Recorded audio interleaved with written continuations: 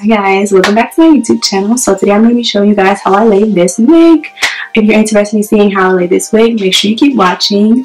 Like this video. If you aren't already, hit that subscribe button and turn on your bells for post notifications. Other than that, enjoy the video. Bust down and pick that shit up. Bust down and pick that shit up. Bust it open and pick that shit up. Bust it open and pick that shit up. Hey yo, I've been a bad bitch, Kakiana. And I'm still winning Pakiana. I'm just gonna open it, and that's how it looks. The packaging comes in, and then inside. Oh, okay, right. They included some lashes, and then they also included 2 wig caps, kind of like the brand that you see at the beauty supply. But it comes in this like net packaging, and then like something to like protect the wig cap. So I'm gonna just take that off. Show you guys. This don't smell good. No. The cap smells this. Oh my god. The net smells fine. I think it was holding on to my hair. So like the net smells fine, but the hair does not smell good, and this just like popped right off. But as you can see, has combs in the back, have like the elastic where you can like fit it towards your head, has a comb on the side, 2 on the side and 1 on the front. I just wanted to protect my hair before I put this on, because you know like the clips and stuff can get stuck to your hair and it'd be hard for it to come off. But excuse this box, and my forehead is big, so let's see what's really good with this wig. Like,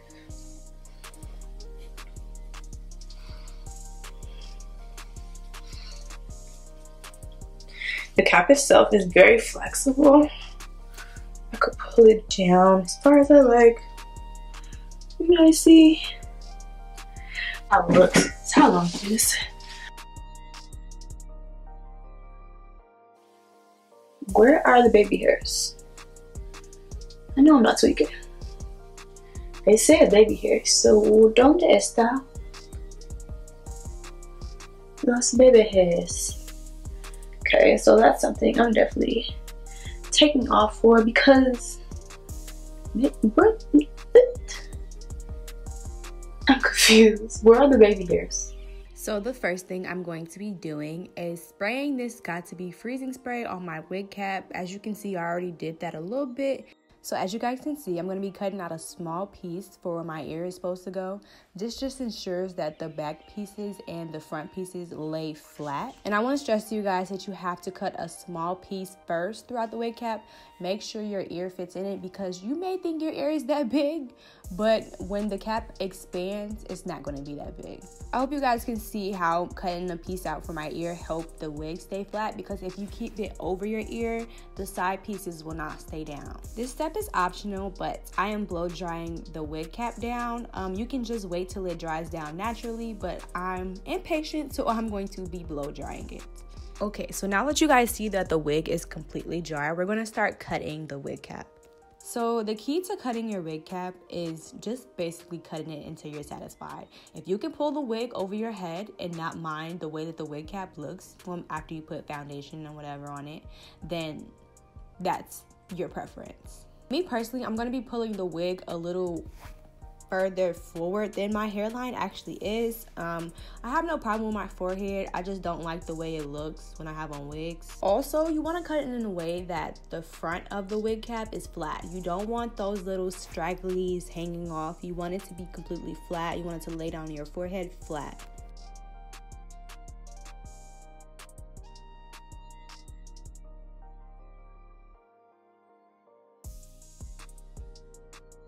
Alright, so like I told you guys, you want the wig cap to lay flat. You don't want those little pieces sticking up. So I'm going to be using some Got to Be freezing spray and putting those ends down. So now you're looking like, oh, this new wig cap. What am I going to do with that? It doesn't look like my hairline.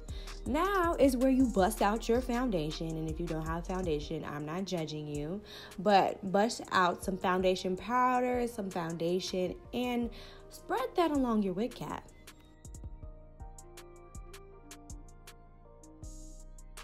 Before you glue that wig onto your head, you want to put it on without the glue, and you want to see, oh, how does it lay? How does it look? Is it to my liking? And if it is, then we're going to start gluing that baby. This step is also optional. I don't have any lace tint, so I'm going to be using my same foundation and putting that on my lace of the wig. And I tried the wig on again, and I saw how it laid, and I was like, yes, this is how I want my wig to look. And when you have that yes moment, that's when you're ready. In order to get the best wig application, you want to use a cotton pad with alcohol and rub all of the dirt, oil, grease, whatever it is off of your forehead.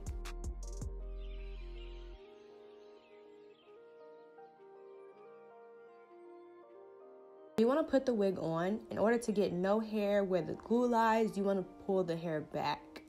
And you want to pull the whole lace front back, as I'm doing right here. I'm going to be using this Ghost Bond glue. I got this from Amazon. I'm pretty sure they have a website, or you can buy it from Amazon as well. In order to apply your wig properly and effectively, you want to do this in steps. The first step is to dot the glue right in front of the wig cap. I want to stress that you do not want to put the wig directly onto the wig cap. You're going to ruin the wig, okay? And you want to use a kind of flat object to smear that glue around. You want to spread that glue so it is spread evenly throughout the place where you're going to be laying the wig. When the glue turns clear, that means it's dry, and you can either put another layer of glue on, or you can put the wig directly on.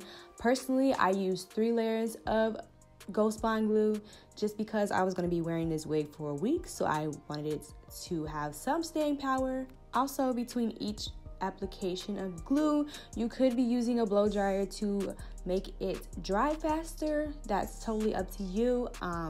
It's, in my personal opinion, the best way to do it. And now we are on to the third and final coat of the Ghost Bond glue. As you guys can see, right now I'm only doing the middle section. It's because I do this in parts as well. I do the middle first, and then I do one side, which may be the left or the right, and then another side. So now we're going to be laying the wig, and a few things you want to keep in mind when laying the wig. I don't suggest that you use your fingers just because the glue does not react well to that. It becomes a white mess when you use your fingers, so I just end up using either a toothbrush, my edge brush, etc, etc. And as you guys can see, I didn't cut the lace before I laid the wig. This is because I don't want to make any mistakes when it comes to the lace. I don't want the lace to be too short, too long. Also, I'm going to be cutting this little earpiece off. I only needed the little earpiece so the sideburns can stay, but now since they are down already, I can cut those.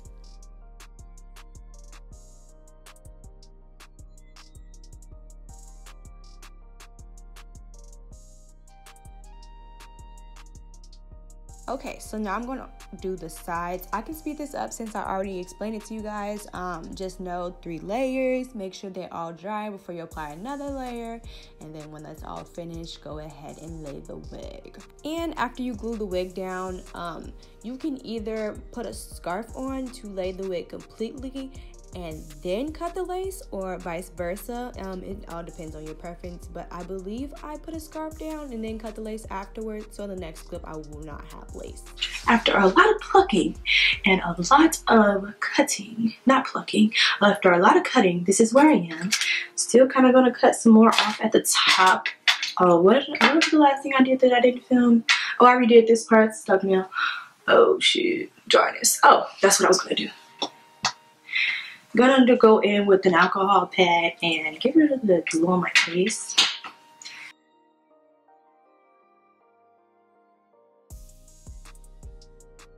Okay, so this is how I first did the wig. I ended up changing it later that day, and I'm going to show you guys how it looks afterwards. The part was too wide for me, and there was a little too much lace, and it was kind of giving off the wig vibe. Like, you can see the line of demarcation between the edges and the wig itself. So wasn't really rocking with it, so I ended up changing it regardless. Alright, so boom. So basically, it's the next day, and I put in 4 braids overnight, and you can see these little hairs coming out because I cut a piece by the ear. That stuff hurt. But I wanted to show you guys, like, I changed the part. I'm gonna plug this part, but I thought the other part was way too wide, like, and I didn't realize it until like after I had it on that it was way too wide. But like, I just like, the part is still right here. I just like moved some hair and then folded it over and then got some like hot wand and then like pushed it down. But I'm gonna just take these braids down. And yeah, it's curly hair, so you want it to be wet. And like the other hairs are just gonna fall off. Ugh, it's kind of nasty to think about, but yep, just gonna fall. As you can see, I ended up cutting more lace. The less lace, the more realistic, in my opinion. Like, some lace you can get away with, but not a lot. And I feel like previously I had too much, and now I feel like it's still too much, but it's better.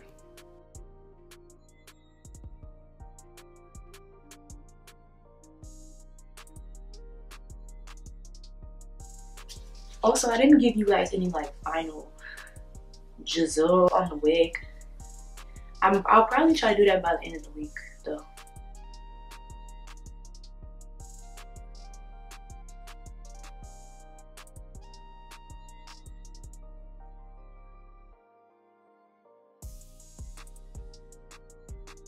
I kept wanting to like pick it out, but I asked Destiny and she was like, no, pick it out. Like, you're so used to your big hair. I'm like, yeah.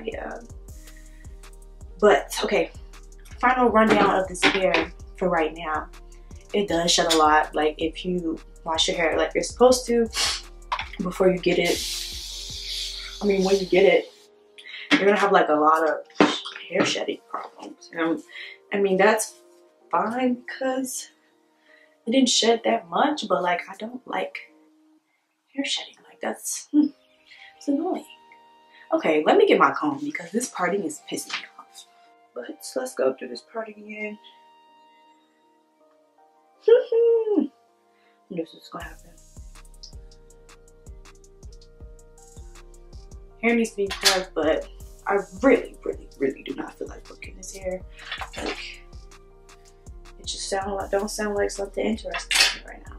So guys, it's been about a week that I've had this hair in now, and I think I'm ready to give my final review, final impressions, my opinion, whatever.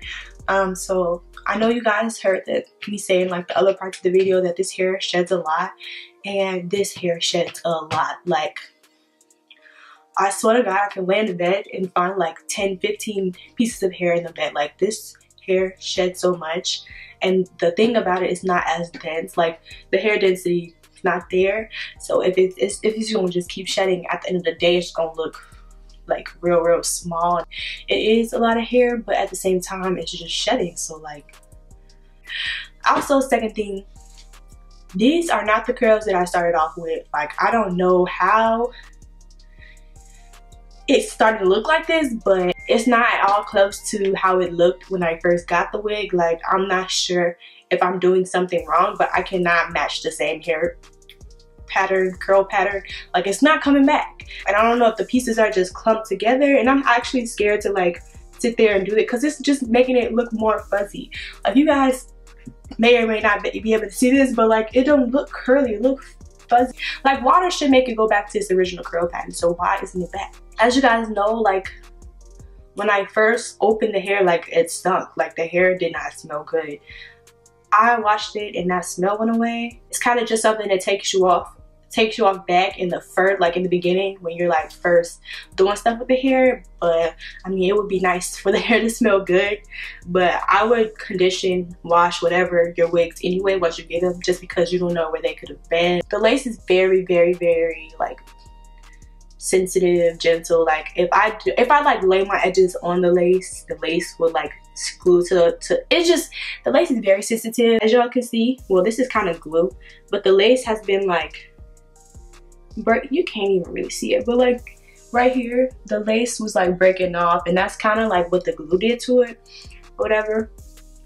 But yeah, about this ghost bond, so I'm damn near a sweater. Like, when I get in situations, I sweat. Like, I tend to perspirate, and the ghost bond held until today, literally until today. So it held about 6 days. I did put 3 coats. The sides were always coming up. Like the sides, they did not rock with me at all, so they were always coming up. But this part did not start like coming, like moving up or like shifting back until today. But I still wore the wig anyway. I went to the mall. But I'm damn near just gonna take it. What else did I have to say about the hair? Sheds a lot. The laces not close to my skin color. There were no baby hairs. Like I had to create my own. I didn't end up cutting the hair because I don't know if I want to make changes like that. There were no baby hairs. What else did I have to say? The curl pattern will come back. So really, I give this hair like a 6, 7 out of 10.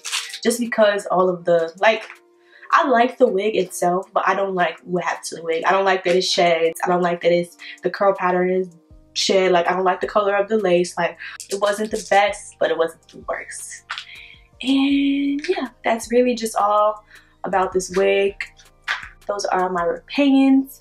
That's my final review. 7 out of 10, maybe a 6 out of 10. Other than that, if you like this video, definitely give this video a thumbs up. If you are not already, make sure you are subscribed. Turn your post notifications on.